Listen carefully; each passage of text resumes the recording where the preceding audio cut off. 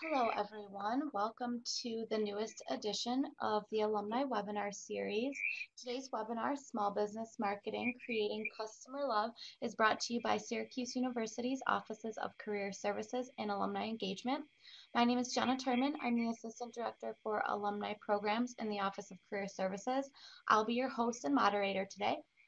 Before we begin the presentation, I would just like to share a few housekeeping tips and reminders. Today's webinar will be recorded. You'll be able to access the webinar on the Career Services website or on Syracuse University's YouTube page. We have a dedicated playlist for the Alumni webinar series. Please limit the number of browsers you have open during the presentation. This will help everything run more smoothly. Where was I? Questions are welcomed and encouraged. Please type them into the chat area and Hillary will address them as they come up. Without further ado, I would like to introduce our presenter, Hillary Berman. She is the founder of Popcorn and Ice Cream, the author of Customer LLC, the Small Business Guide to Customer Engagement and Marketing, and a Google Small Business Advisor. She brings experience working in and for businesses of varying sizes to her small business clients. Prior to launching Popcorn and Ice Cream, she worked with her husband to build and grow a financial services business.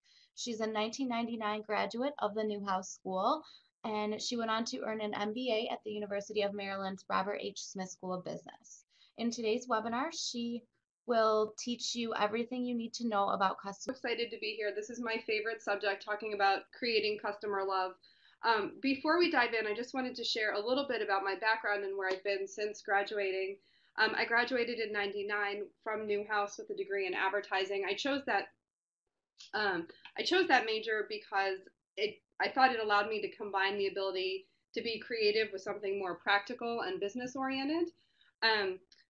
Even though I've strayed from traditional advertising, that does seem to be the case, that it did set me out on that foot, which is great. After graduation, I took the path that I think everyone I knew in Newhouse was traveling, which was moving to New York and going to a big Madison Avenue ad agency. I went to Gray Group. I worked on huge brands. I worked on Hasbro and M&M Mars, and I was in the room when Febreze got its name. I hated every second of it. Big business was just not for me, even though I followed the path that I thought I was supposed to be doing. So it was the height of the dot-com era. I don't know how old the folks are on the call, if that completely dates me even more. But I went to a .com. It was essentially Facebook, but it was before its time. It was the same concept, the same functionality, but people weren't online like they're online now.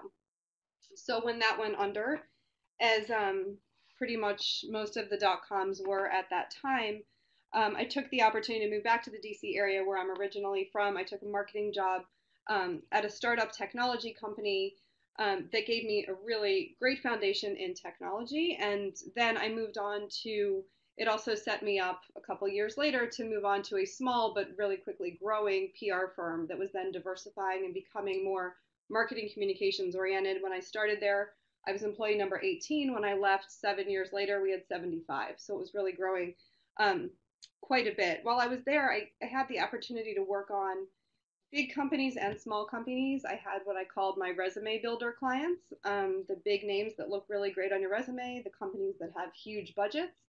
But I was the person in the agency that took on all the smaller clients and startups that nobody else wanted. I love them. I love the challenge. I love the opportunity. I love the creativity that it gave me. Along the way, I went to business school. As Jenna mentioned, I went to Maryland Smith School of Business. I went part-time at night because the economy was questionable and I was afraid of leaving my career. It was awesome. I did it not because I wanted to change career paths, but I wanted to get that broader perspective into how marketing impacted other areas of business and how my work was being impacted by other things, whether it was product development or operations, customer service, all of those things. And it did that, and it was a really great foundation for more entrepreneurship.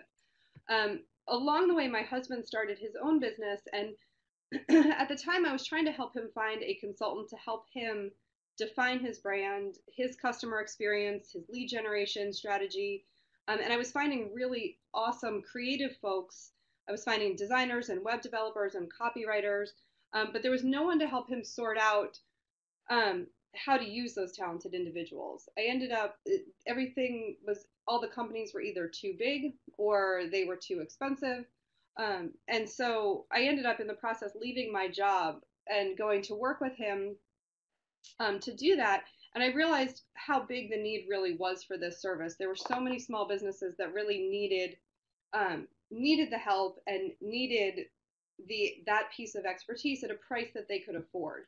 So in 2011, I started Popcorn and Ice Cream. We've since then we've worked with more than 50 different kinds of companies. We've worked with bricks and mortar retailers, service providers, new products, you name it. In 2014, we launched in-person workshops to teach small business owners in the DC area how to do customer-centric marketing on their own. And then earlier this year, at the request of many folks, I published my first book because a lot of folks said, "Well, how can I get your perspective on my shoulder and get it at a really low price?" Because as for many small businesses, even affordable consulting is still out of reach. So this year, in July of this year, the book published, and now it's available on Amazon or directly through our website. A quick little plug for it. But anyway, so that's sort of how I got to where I am and how I've landed on working with so many small business owners and my specific focus on customer engagement. So with all of that as background, um, let's actually dive into why you dialed in today. So today's customer, and I'm not sure if folks on the call are small business owners themselves or work with small business owners, but today's customer and every individual is busier and more distracted than ever. We live in an on-demand, need for instant solutions world. Customers have more options than they've ever had before. They can buy online from someone that was never a competitor a few years ago. They're comparing prices while they're standing in your store. So it's tough, right? How can small businesses compete now? You look online, and these are just a few of the screenshots that I grabbed of the hundreds of thousands of articles preaching must-do tactics, guaranteed ways to grow your business. You know, all these different everyone's opinion on what you have to do. I don't agree. I don't think there is any silver bullet for any business. Every business is different. Even if you have the same business in two different cities, those businesses are different. But what is consistent is that every small business to succeed has to build relationships and stay top of mind with the customers that you have. It's really easy to get caught up in the newest social media platform, whether it's, it was Instagram. First, it was Facebook and Twitter and Pinterest, and then it was Instagram and Snapchat. You name it, right? But maybe you're feeling really compelled. You have to run a sale to drive quick revenue, especially this time of year. But when the campaign ends or the newest social media platform is out there, then what? To really successfully compete, what we have found is that it's got to be about the customers. That's the engagement. That's where the focus really needs to be. These are just a few of the numbers. It's remarkable how big the need for and the impact is of customer engagement. I was saying customers have more choice than ever, but good experience, good customer service, those contribute directly to that customer relationship. And then indirectly, they contribute to the buzz that's generated, the referrals, the sales. Customers expect more from small businesses. I love this. 72% of consumers are willing to pay more for a local business in exchange for better goods and services, and 96% feel small businesses do a better job when it comes to customizing goods and services to meet their needs. So they're also willing to pay for that. And they pay for it, and then they repay you from their referrals and their online reviews. There's a ton of buzz these days about customer experience, user experience, UX, CX, if there are any technology folks on the call. It really is the age of the customer. I have seen it in article after article of what to expect for 2017. It's what we've been seeing for a while. It's been coming. So what is customer engagement, though? How can you truly connect with your customers? I love this quote from Maya Angelou. I'm sure everyone has seen it before, but To me, this is the heart of customer engagement, right? It's leaving customers with a feeling, with a connection to your company, with a connection to your brand. And the experience, that customer experience buzzword, that's one critical component, but that's not the same as true engagement and true relationship building. So the companies, whether they're big or small, that are really succeeding with this are the ones that provide a good experience, but then go further, that truly make meaningful connections with customers and leave them with this feeling of loyalty and appreciation for that brand. And really, that can happen at any single level of your business. Today, a lot of times I hear small business owners say, "Oh, my engagement is really high. I get a lot of retweets on Twitter. I have a lot of likes on Facebook." Um, that's great, and that's one level of connection, but that's certainly not all there is. The true engagement and the true relationships, they take more. It doesn't have to be a lot very expensive. It doesn't have to take a ton of energy, and we'll go into how to make it happen. But the best engagement happens when you make those connections, and it can come from everyday operations, from how someone answers the phone. It can be a special thank you gift. Absolutely every opportunity, every layer of your business is an opportunity to engage and to make those connections with your customers. Um, so how do you go about making customer engagement a part of your business? It's hard when you have a marketing plan that most of the time marketing plans don't include customer engagement. They talk about lead generation, they talk about advertising, they talk about PR. They don't necessarily talk about customer engagement. Um, but as with everything in business, a plan is critical. Um, the first step truly is to take a step back and decide to be customer oriented. This means flipping your business on its head, looking at the whole experience of working with you or buying from you to the customer's perspective.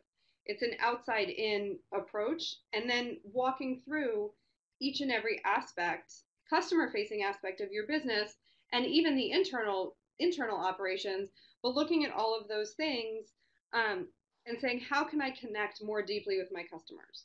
Um, what are ways where I can go a plus one, and making sure everyone on your team is then aware of this plan and on board with it, this approach, so that everyone is singing the same tune, and then implementing one thing at a time.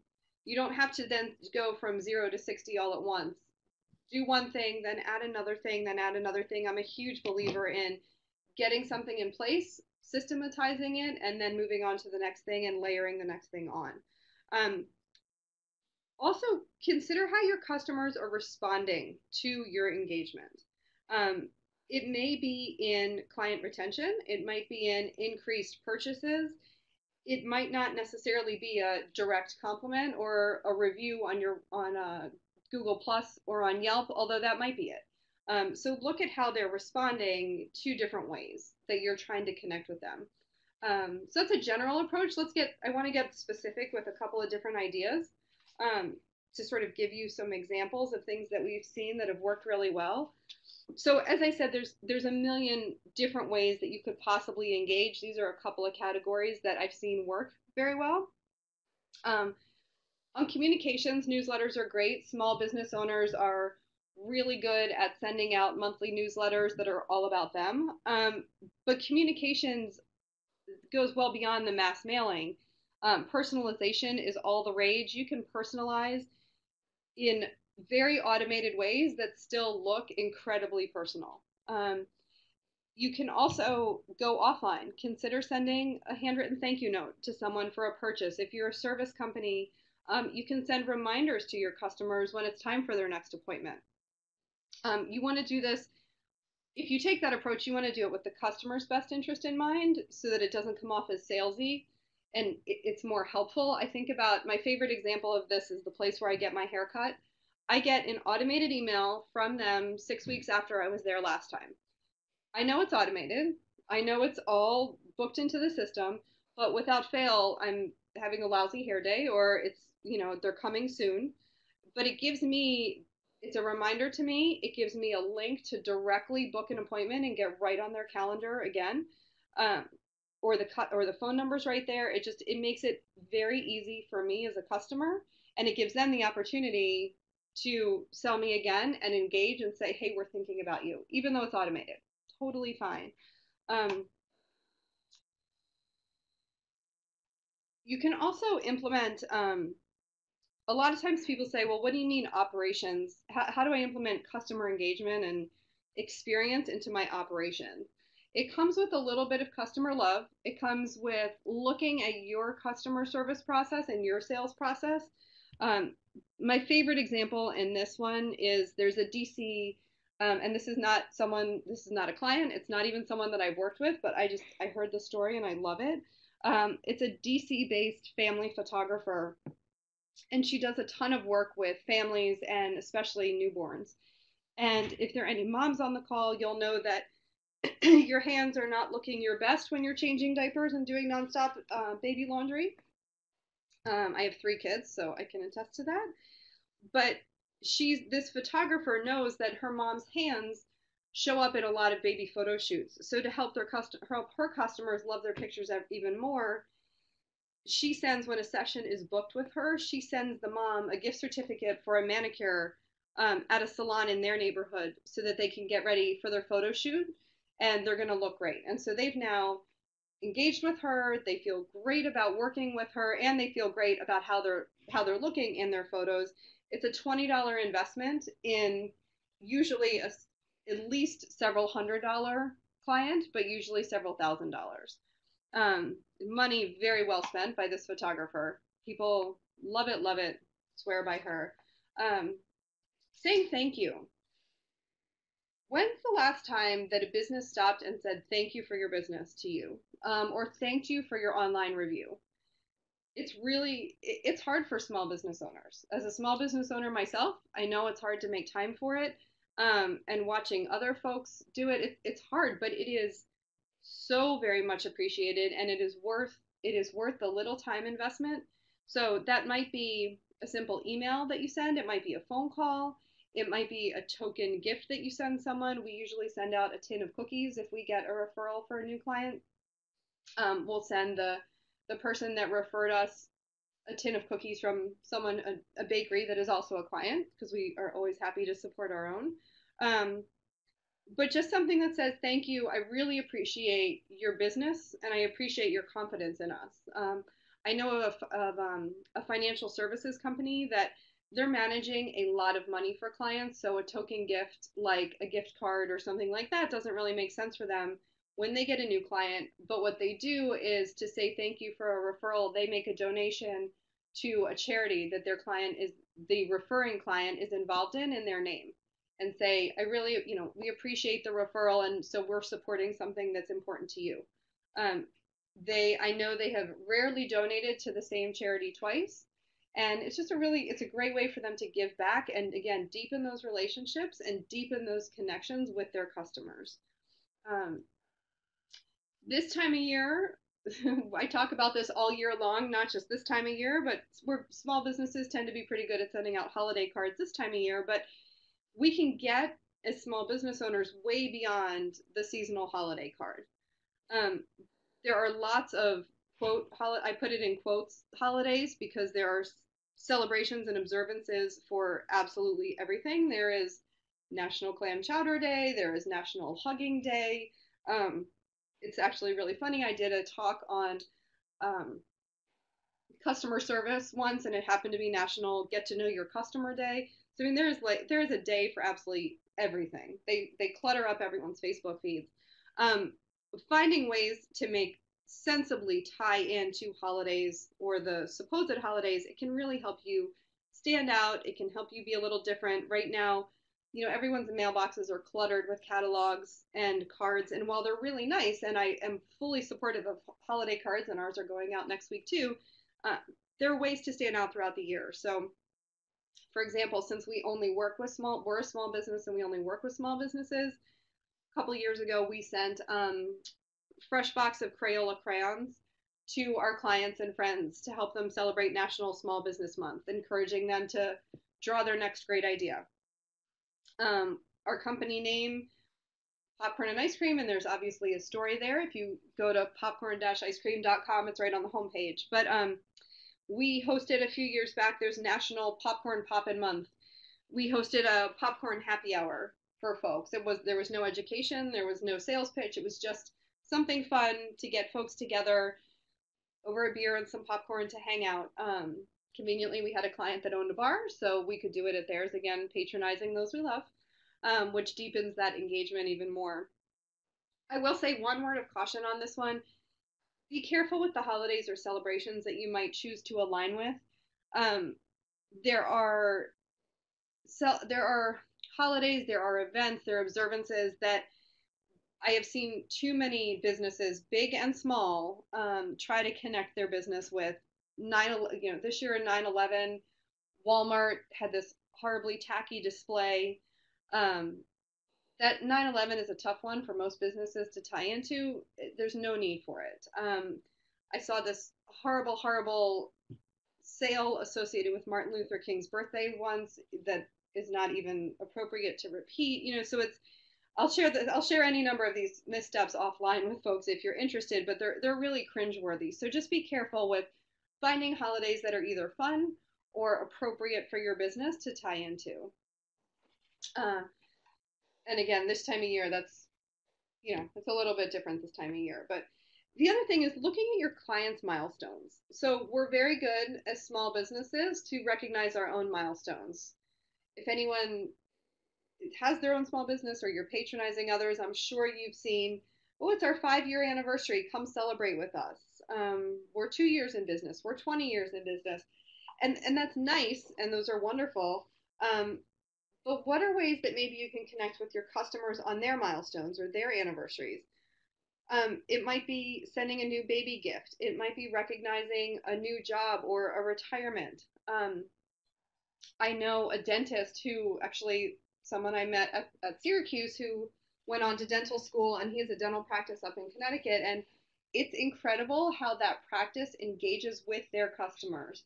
And it's a pediatric dentist. So when their customers or their patients lose a tooth or they stop sucking their thumb, they are engaging with them and really making themselves as a practice a part of their patients' lives. And their patients love it. They're sharing it on Facebook. The patients are sharing it on Facebook. The practice is sharing their patients' achievements on Facebook. The referrals are through the roof. It's not about how many years this practice has been in business. It's about how many teeth their patients have lost, or how many kids have stopped sucking thumbs or dropped their pacifiers, and all things related to teeth and dental health, but really focused on the patients themselves. And it's made a world of difference. Their business has grown, and the practice has grown really leaps and bounds. So I know what you're saying. You're going, this all sounds really good. It sounds like a lot of money. It sounds like a lot of work. And in some ways it is, and it can be, but it doesn't have to be. Especially if you do one thing at a time and you recognize that you're not in it alone. As an entrepreneur, you have the opportunity to invest sweat equity or real dollars. Even small amounts or large amounts can make a huge difference. And it's up to you and your business how much you want to invest and where you want to invest. So I know a lot of times, though, small business owners, they tell me, well, I'm at a disadvantage. I can't compete with the big guys. They have all these resources. They have all this technology. They have all these people. They have all this money. But I actually think when it comes to customer relationships and customer engagement, that small businesses are at a major advantage to the large businesses. Because customers have already said, we already looked at those numbers, that small businesses are better at connecting. They're better at customer service. They're better at customer experience. They're willing to pay for those things. And being small, you have the agility to really deliver on that. You have the opportunity to come up with a great idea and move really quickly to implement it. You don't need a whole bunch of approvals. You don't need to roll out to thousands or millions of customers. You can try an idea with a handful of customers, see how it works. You can do it quickly. And you also have the opportunity to really love on your customers one at a time or a few at a time. You don't have to ask permission. You don't have to get your boss to say, yeah, that sounds like a good idea. You can have additional budget.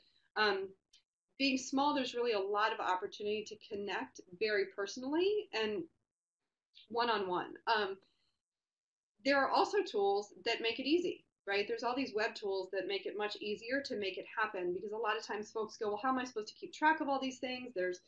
I have all these clients, I have all these customers, and how do I know when it's their birthday? How do I know, whatever. But there are so many online tools now, which is awesome, because no matter what your budget is, whether you need a tool that's free or can scale with you, there is something out there. For email, I love MailChimp. It's free up to 2,000 subscribers. There is Constant Contact. There's Aweber. There's a ton of different email tools that are out there to help you get your message out there. CRM and marketing automation tools, I link those together because a lot of times they are connected, but Contactually is awesome. It's for keeping track of customer details.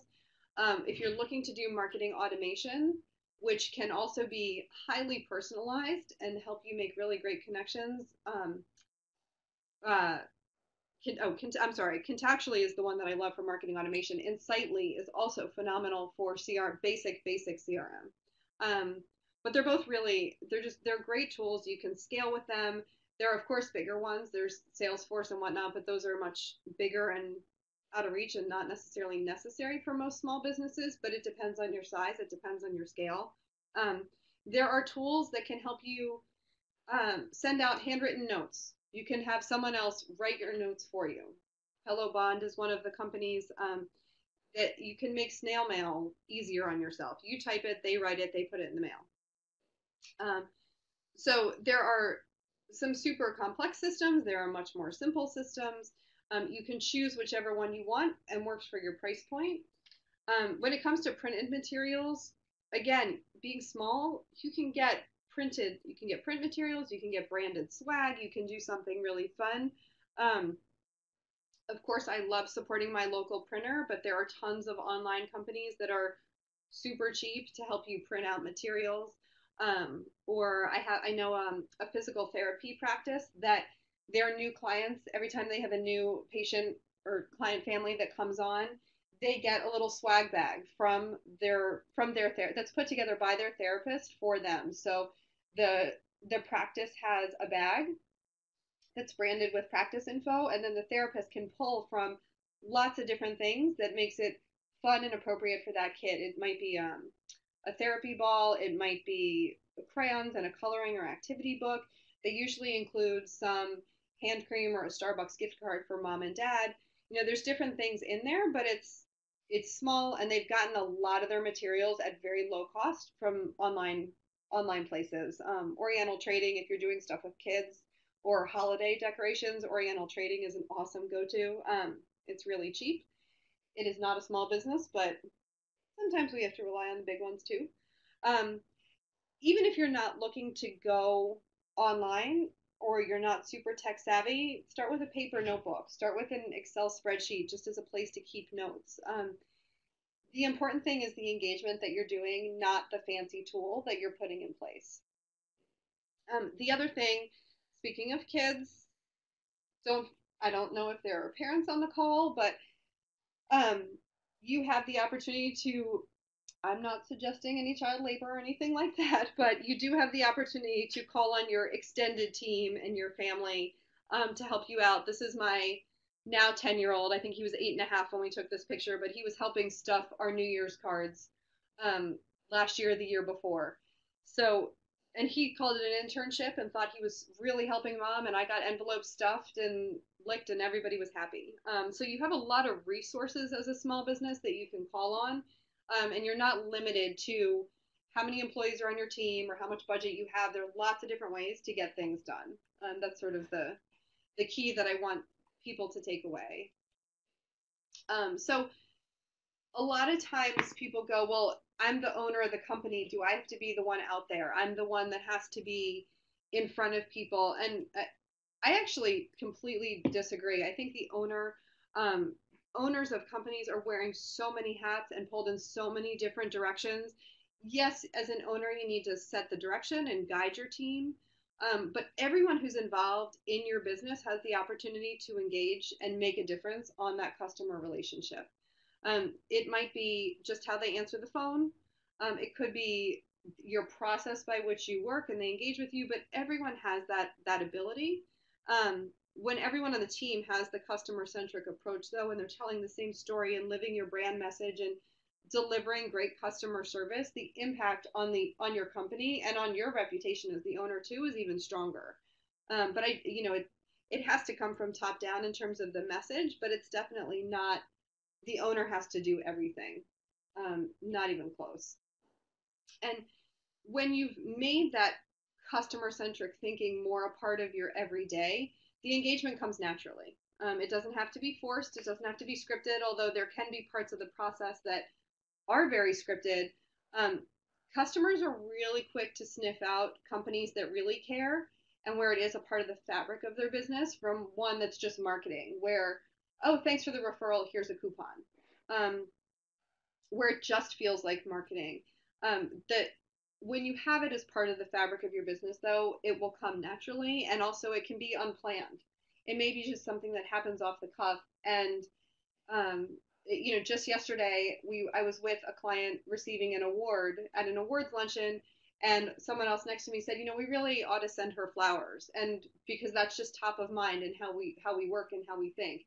And we did. And by the time she got home from the luncheon, thanks to Urban Stems, another small business here in DC, she had flowers on her doorstep. It wasn't planned. It wasn't part of our process necessarily, but it was just a way to say it came to top of mind because it's part of who we are, and what folks do.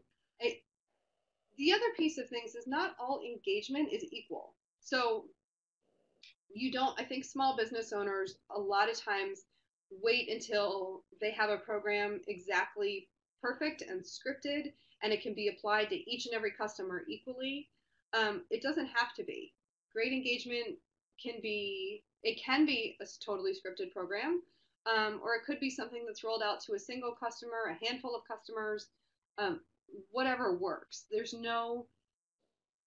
It's more about making a difference for those clients and those customers than being so perfect. And the other thing is that just your customers or your clients are probably not all created equal. There are some clients who generate substantially more revenue for you. There are some who refer much more frequently. And it's okay if you love on them and engage with them a little bit more than somebody else. Um, it's not it's not that you want to ignore the others, but it's okay to love on some a little more than others. That's totally fine. And again, because it happens in an off the cuff way, sometimes that's just going to happen naturally. So as your company grows, depending whether you might be a one-person operation today, you might be a 300-person operation today, and then you continue to grow, so does your customer engagement, right? You want to continuously, the best part, the customer engagement and the experience that works the best is when it continues to surprise customers. When they come to expect it and it becomes a part of your norm, then it's just part of your operations. But when knowing that it's a great experience is part of your operations, but they're not quite sure how it's going to look, that's even better. So what I love to see businesses do is, and the other thing is, as your business grows, so are your needs. So you're not staying the same size, so the engagement's probably going to change. The goal is to get people talking about you, continue to surprise them, continue to impress them. So start with one thing or a couple things, implement it, get it totally rolled out, part of your everyday process, embrace it, and then review its effectiveness. Is it working? Is it driving the kind of customer love that you're hoping for?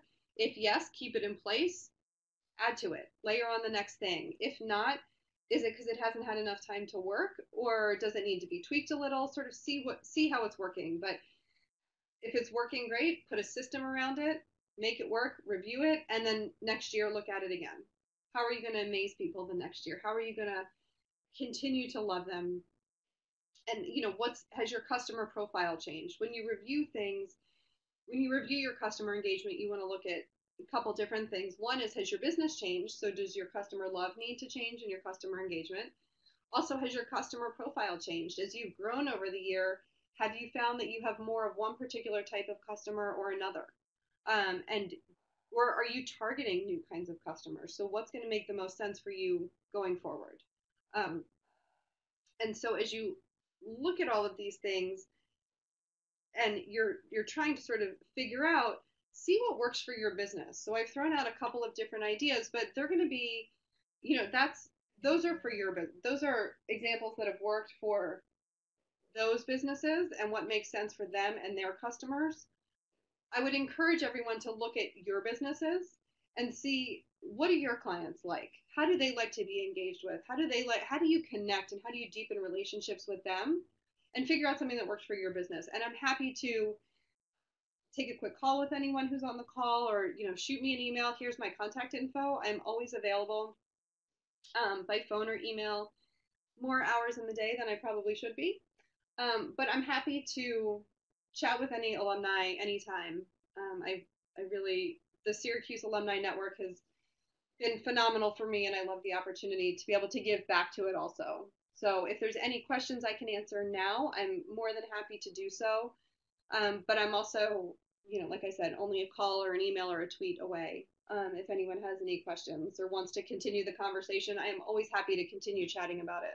It's my loving on your customers is my favorite topic. So anyone, I see some folks are chatting right now.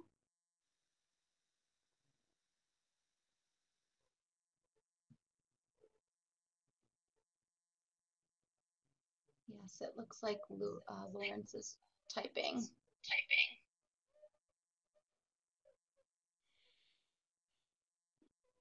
And I also just got an email that anyone can pass along that, yes, someone who had to drop off that was on the call, yes, it will be archived. And Jenna will send out that link. Yes, I will download it today, this afternoon. So probably the email with the link to the recording will be available tomorrow. And then also there will be a survey link in the email, and that will go out to all, not only live participants, but also anyone that had registered and didn't even attend live.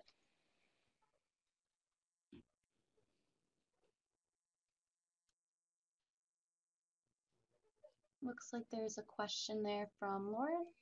Sell engagement to your customers versus a cost per click campaign that leads me to a website where a purchase can be made. I'm not sure I entirely understand the question, although I will say engagement is not necessarily about direct sales. It impacts your sales by having customers talk about you. Okay, so it's not a direct sales strategy for sure. It is much more about generating buzz and deepening relationships than direct sales. But I will tell you that engaged customers lead to more engaged customers. It is not. It's softer. It's not as measurable as a lead generation campaign where you can say, "Oh, I did this online ad and I got X number of clicks, which directly led to these sales." Um, it is much more about generating referrals and positive relationships than direct metrics. Do you have to work harder to make that point to your customers? To my clients, yes and no. Not really. My clients have seen they have seen the benefit of it. I work with all small businesses, so it's much harder when you're working with large businesses to get large businesses to understand this. I have not seen it with small businesses because most small businesses want those relationships and they recognize that retention is much easier than new client acquisition. Um, retaining clients, retaining clients and keeping happy clients um, is less expensive than trying to generate new leads all the time. Buzz does ultimately equal sales. So a lot of times with referrals, so let's say there's a realtor that I know who um, they send they have flowers that are delivered to their clients' new homes immediately after closing. So their clients get home to their new home and it says, "Welcome home. We're so happy for you." Yada yada yada. that generates buzz. So that client is now going to tell their friends, "Oh my gosh, listen to what my realtor did. How nice is this? I got home and I already had flowers." Um, there's a business that I got to interview for the book, a safari company that's in Africa. They're in Zambia, really cool company. I wish I got to interview them in person. But they have these surprise pop-ups for clients all the time, or for their guests and their visitors. They overheard a one of their weary travelers talking to her husband about at check-in how tired she was, and they had to get dressed for dinner and all this stuff, and how she just really wanted beans and toast. I believe this woman was from the UK. Well, wouldn't you know, she showed up at dinner, and they had whatever the full meal was that they were offering that night, but they also had beans and toast ready for her. It took nothing else. They had the stuff in the kitchen already, but they created this really positive experience for this woman just by listening, just by being customer centric. So it's not always gifts. Sometimes it's just all in how you engage with a client. And that customer then went home, told her travel agent, told all her friends, which all then eventually does generate sales for sure.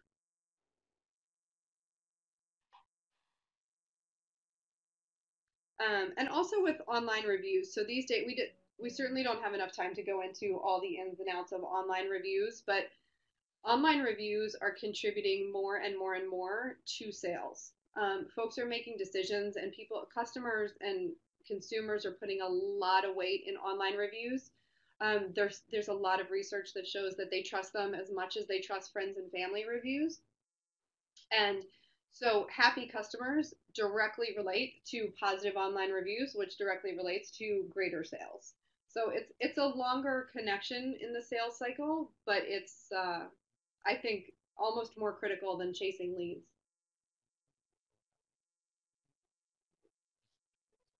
Jenna, did you have Awesome. anything else come in on your end? No, I haven't. In terms of questions, I have one that you might have said in the beginning, but I was trying to figure out all the audio issues, so I might have missed it. But we always marvel at your name, your business name. How did you come up with that? So popcorn and ice cream was as much what it was as what it wasn't. So um, when I was starting the company, I did not want a name with I didn't want a company name that had my name in it. I've heard from too many people that have their name in their company that just was very limiting to them. I didn't want something that had Washington D.C. in it, even though I am very much loyal to Washington D.C. I felt that would also limit the business, and then everything really creative that I came up with was already taken. So it came up, I don't even remember. It came up somewhat randomly as just fun things, and we were trying to think of fun names and fun words, and it ended up just that it came together and it stuck, and then there was a story behind it, that just like there are endless flavors of popcorn and ice cream, um, so too are there endless small businesses and different ideas, and that popcorn and ice cream are sort of the perfect combination of salty and sweet, which is necessary. All of those balancing acts are very necessary in small business also. So it came up for as much of what the story came after the name was chosen, to be honest. But then it stuck and everyone loved it, and here we are 5 years later. Yes, I love it. I think it's great. Great. Well, thank you so much. I apologize about all of the audio issues. I've never had that happen before. The call-in phone wasn't supposed to be an option, so I will work that out for next time. I'm always learning something new. Thank you to the participants and Lawrence specifically for your questions. I will, like I said, send the link out this afternoon or tomorrow after I download it this afternoon. And please feel free to follow up with Hillary or myself about any questions or concerns moving forward. Awesome. Thank you, Jenna. Thank Everyone have a good week and a good holiday. thank you. Everyone enjoy your day. Bye bye. Bye.